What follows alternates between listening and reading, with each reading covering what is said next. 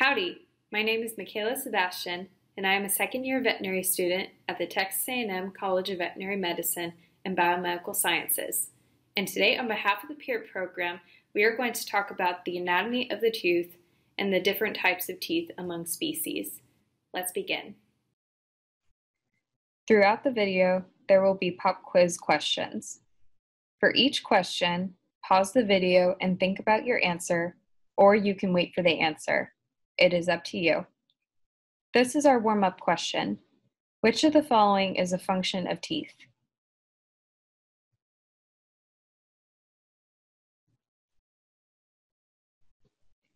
The correct answer is A. First, let's get familiar with classifying teeth. Incisors are located in the anterior of the mouth and are used to pick up and cut food. Some species, like the zebra, also use their teeth for grooming. Canines are also located in the anterior of the mouth and are used in self-defense and to tear up food. Premolars and molars are located in the posterior of the mouth and are referred to as cheek teeth. Their main function is to grind food into smaller pieces.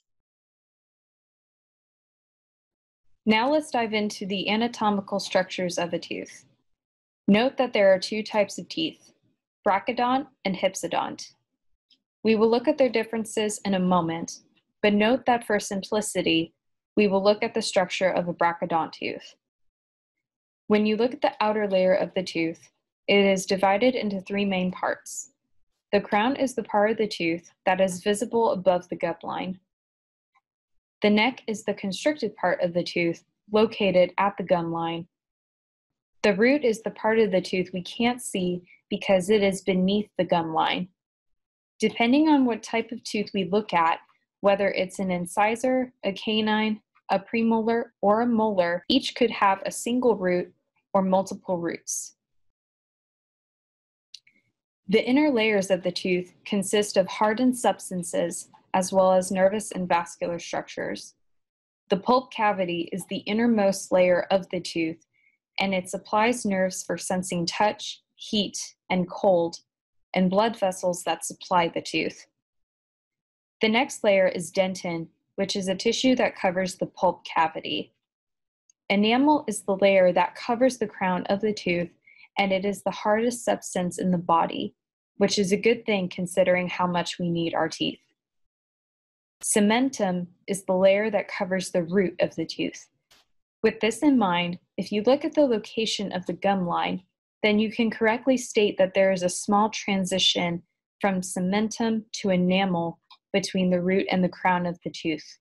In veterinary medicine, we refer to this as the cemento-enamel junction, which can help us determine the health status of teeth, especially in x-rays. The periodontum is another term for tissues that surround each tooth. The alveolar bone is what surrounds each tooth in the mandible and maxilla. There is a periodontal ligament that connects the alveolar bone to the tooth, which is why, unless you experience some form of trauma to the mouth or you have a diseased tooth, your teeth will never fall out. And finally, the gums, which are the mucosal tissue that covers the mandible and maxilla. Your gums often indicate your general health. For example, if your gums are red, it could mean you have some inflammation. Which of the following is a cheek tooth? You may pause the video and think about your answer, or wait for the answer to show up. The correct answer is A. Remember that premolars and molars are referred to as cheek teeth, while incisors and canines are referred to as anterior teeth. Name the structure in the image on the right. The correct answer is D. Enamel is the hardest substance in the body and it covers the crown. Dentin is not correct because it is covered by enamel. Pulp cavity is not correct because it is the innermost layer, and cementum covers the root, not the crown.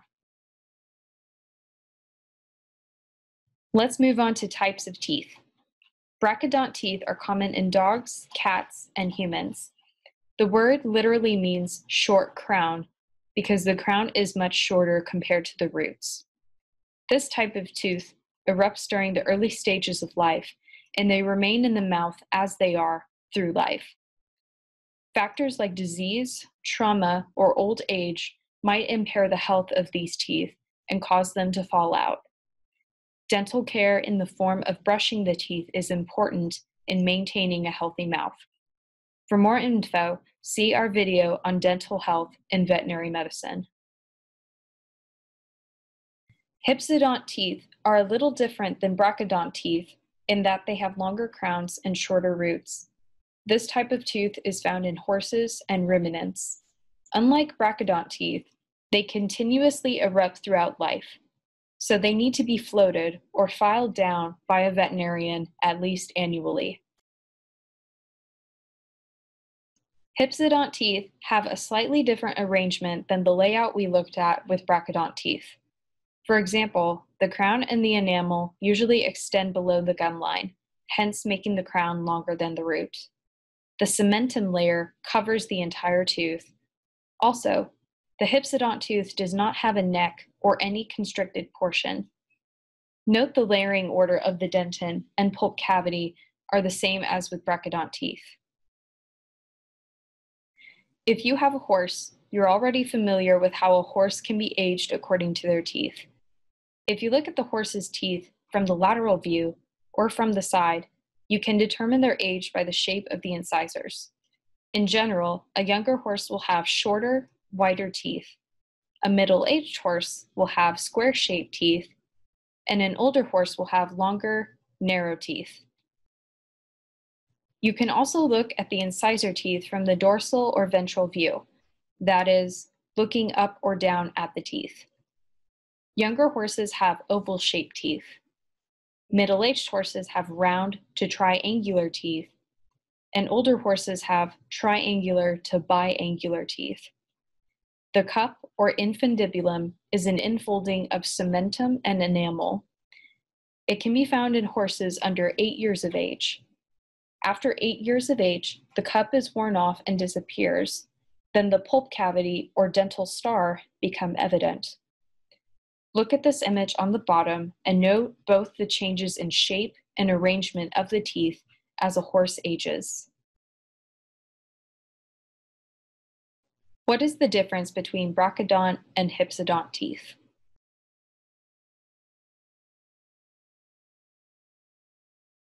The correct answer is C. Hypsidont means long crown and brachydont means short crown. Hypsidont teeth continuously erupt through life, but brachydont teeth do not do this. Dogs and humans have brachydont teeth, but horses and ruminants have hypsidont teeth. Which of the following is true regarding how to age a horse? The correct answer is D. The cup can be found in horses under 8 years of age. Younger horses have short, wide teeth with an oval shape. Middle-aged horses have square teeth with a round to triangular shape, and older horses have long, narrow teeth with a triangular to biangular shape. We're now going to learn how to count teeth. The triadan system is the numbering system veterinarians use to count teeth. Teeth are divided into 4 quadrants, from upper right to lower right, and are numbered 1 through 4 for permanent teeth and 5 through 8 for deciduous teeth. You can try this now. Look at your pet's face and make a clockwise motion with your finger, starting from the upper right side of their mouth and stopping at the lower right side of their mouth. If you have a puppy or a kitten, count 5, 6, 7, and 8. If you have an adult dog or cat, count 1, 2, 3, and 4. Look at this picture on the right. You'll note that for each quadrant, dogs have 3 incisors, 1 canine, and 4 premolars. They have 2 top molars and 3 bottom molars.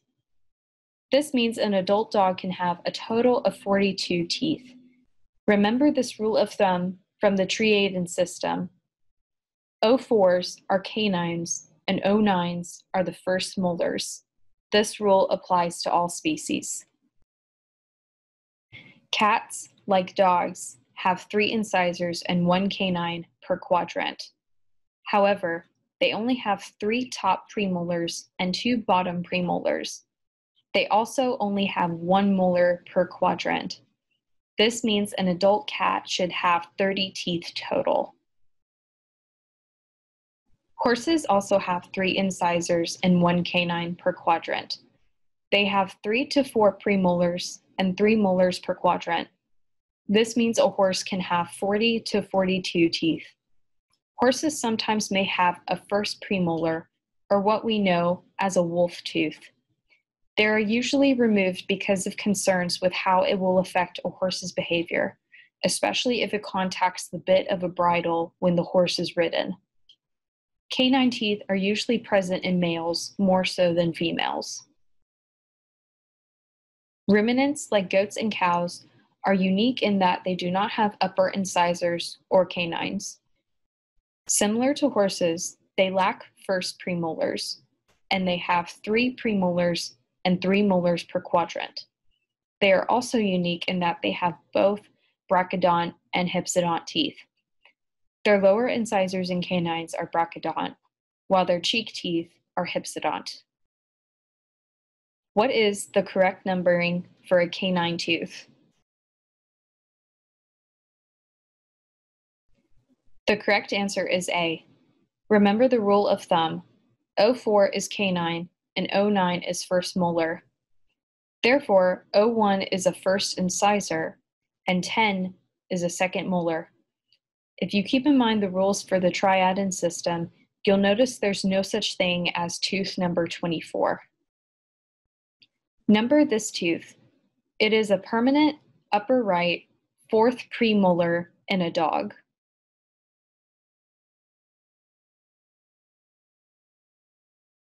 The correct answer is D. Because the tooth is in the upper right quadrant, we can say it is in the first quadrant. And because it is a permanent tooth, then the quadrant is number 1. The arrow pointed to the 4th premolar, so the correct number on the tooth is 08. Therefore, the number for the tooth, according to the triadin system, is 108. This concludes our presentation. Thanks for watching.